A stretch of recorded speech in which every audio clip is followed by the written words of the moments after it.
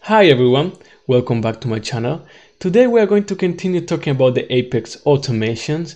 We are going to explore the inbuilt logging mechanism, the error handling, and the new Apex automation package. If you have questions about what is an Apex automation, please take a look to the last video I uploaded to my channel, where I explained what is this new feature and how we can use it to automate the execution of a repetitive task. Without saying more, let's take a look to the logging mechanism. The last time we created an automation which take a look to all the orders which are due to expire the next day and assigned an employee. So we are going to play a bit with that automation. We need to go to the shared components and go to automation in application logic. And this is our automation. The inbuilt logging mechanism is under the automations. If we go to execution, we were here, and we go to execution log, it will save messages. Let's say in the success, which was the last time this automation was executed, and different information about the execution. We can alter that information. We can add more context using the Apex automation package, and we are going to take a look to that. We need to go to the actions. Remember that when we are executing an automation, either if this is the result of a query or always, we need to define an action, which is the piece of code which is going to be executed. In this case, this is in a simple update. This action, because this is based on a query, is going to be executed for each row. So we have these calls here to these different procedures. Each of them, the main difference is more about the, if we go to the execution log and click to messages, the message type. This is the main difference on these procedures. If we take a look to log info, this one is equal to information, warning, and error, which is this, and the other, which is error handling. This one is the message that the automation always is going to log. Doesn't matter, this is empty. This here gives you the option to format, let's say, the error.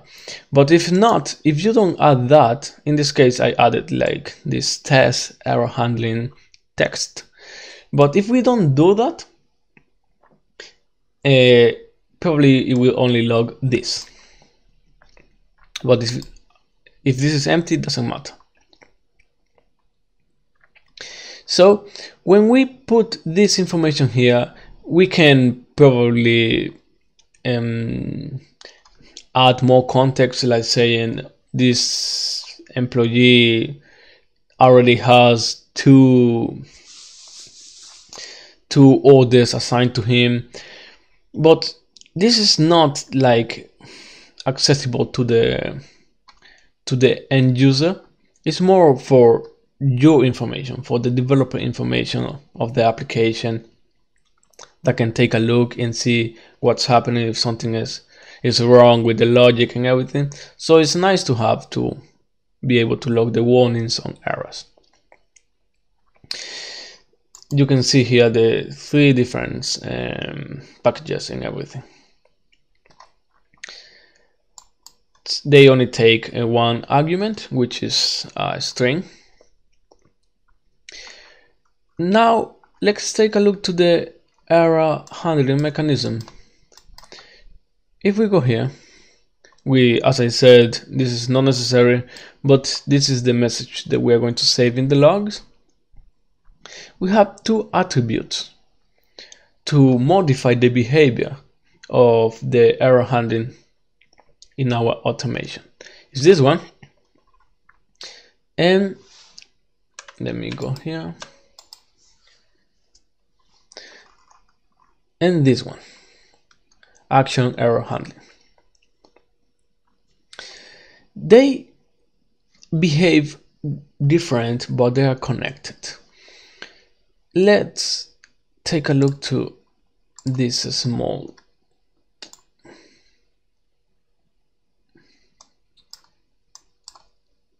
let me take a look here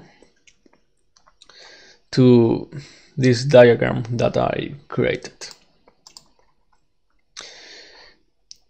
We have two options for the automations. One of them is here in the execution, in the actions initiated on. It could be based on a query or a function body returning a boolean, as you can see here. And always, when this is based on a query,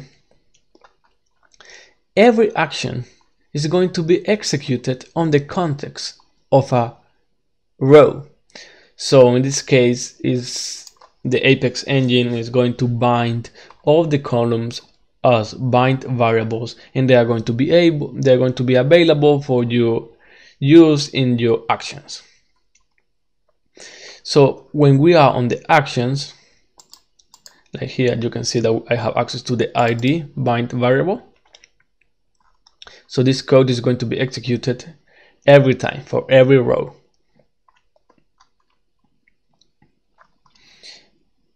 If we set this to stop execution on error, what is going to happen if I have more of one action, because I could add more actions here, and this is like this, and I get this error which is raised no data found, action 2 won't be executed.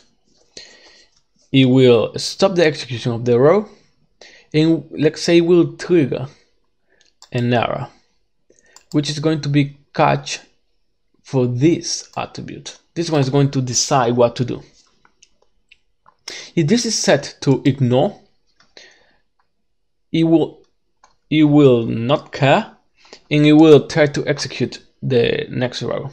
It will try to execute the next actions. But still, if we get an error in action 1, it will stop the execution of all the actions. If we go to here and remove this, this means if we get an error like this and we have another action, it will always execute the other action. It won't trigger an error to this context, so it means it will always, and independent of what you have here, it will always try to execute the next row, of course, if there is one in the query, because no error was triggered, and it will apply the same for each action.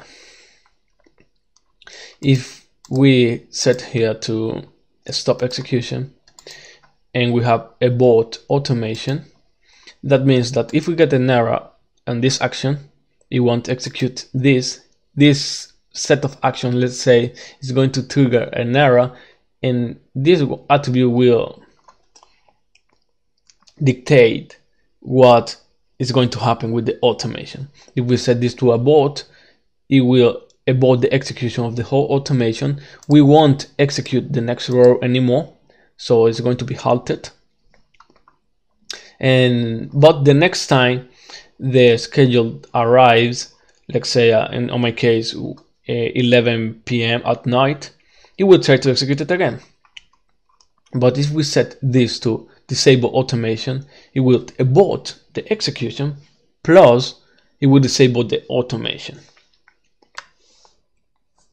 We have other possible case, which is having an automation with the attribute actions initiated on always. That it means that it won't use the query process that we saw that Apex is going to bind for each row the columns that we selected, and it's going to execute the action for each row. In the case of always, you are going to execute the actions only one time. When we have these kind of automations, the error handling is a big difference. It's simpler. If we go to the action and we set this to not stop on execution, that means it will run, we will get a success message, but still we are going to get the error. So if we go to the log messages, you're going to get something like execution options. You're going to get something like this. It's a bit misleading, but you're still going to get this. As I said, doesn't matter, you don't have anything here, you're still going to get the message, the error. But because I said non-stop on execution, this didn't trigger an error. But if we set this and apply the changes, now we can actually control what's going to happen. This one, now both of them behaves the same because there is no difference. Doesn't matter the abort on error, because there is only one set of batch of all the actions. It's only going to be executed one time. So of course you are going to abort on automation, abort on error. And still, if you click ignore, you're going to get the error and nothing. That's everything. The only one that it makes more sense, let's say, if you want to handle different, is the disable automation, which is going to disable the automation and error. But if you only want to log the error as a failure, you should set the stop on execution that we saw, and in the last page click either ignore or abort automation. They will behave the same, and we're going to get here. If we go to execution, let me save. I didn't want to do that. We're here. Let's execute this. And we go to here, and we see that now nothing's changed. We're raising the same error, but it marked the execution as a failure because we enabled the stop error on execution. In that raising error, that triggered an error, and because we set the attribute to ignore or abort automation, I don't quite remember this one, it marked the execution as an error.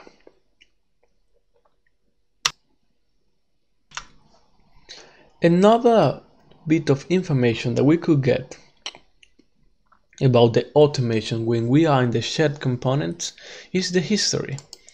In this place we can take a look of who did a change, who deleted an automation, who changed it, when this happened, and it's pretty useful information. When we go to the new Apex package, we can see a bundle of the new procedures and functions that are pretty useful to interact and manage the new Apex automations. When you set an automation to be, well, let's say this one, this automation is now enabled, but if you want to execute it, you still can do it using the package execute, which is this one, and that will be executed on demand. I hope this information was useful for you. If you have any ideas or a subject that you would like me to talk about, please let me know in the comment section and I will take a look. See you in my next video.